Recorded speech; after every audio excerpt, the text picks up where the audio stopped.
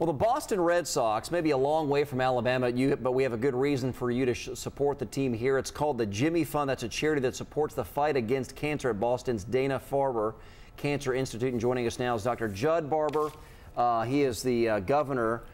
I'll have to have you explain exactly the organization that you're the governor of, but basically you defeated our own Chris Pallone, who's also a huge Red Sox fan. If anybody knows Chris Pallone, they know he's from Boston, loves the Red Sox, and you beat him out for that position. Is that right? That is correct. I am the governor of Alabama Red Sox Nation, and it was pretty easy to defeat Pallone using the tried and true Alabama political technique of painting him as a liberal carpetbagger. Oh. So it was pretty straightforward. Didn't mean to throw you under the bus, Chris Pallone, but I guess it was an easy softball there. Yes. Well, let's talk about how you got involved with the Jimmy Fund.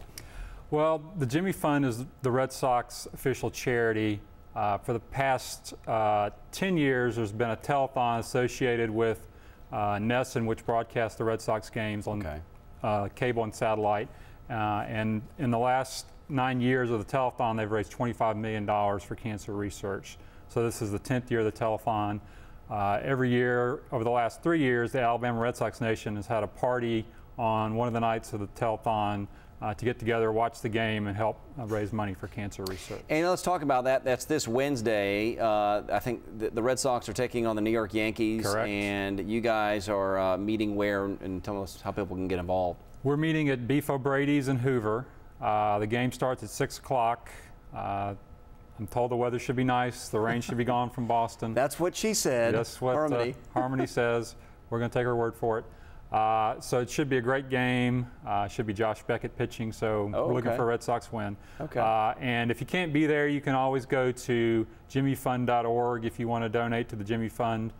Just make sure you let them know you're from Alabama so that we get credit for raising money here in Alabama as part of the Red Sox Nation. And let's talk a little bit about the Dana-Farber Cancer Institute, what it does, and why it's so crucial in the fight against cancer.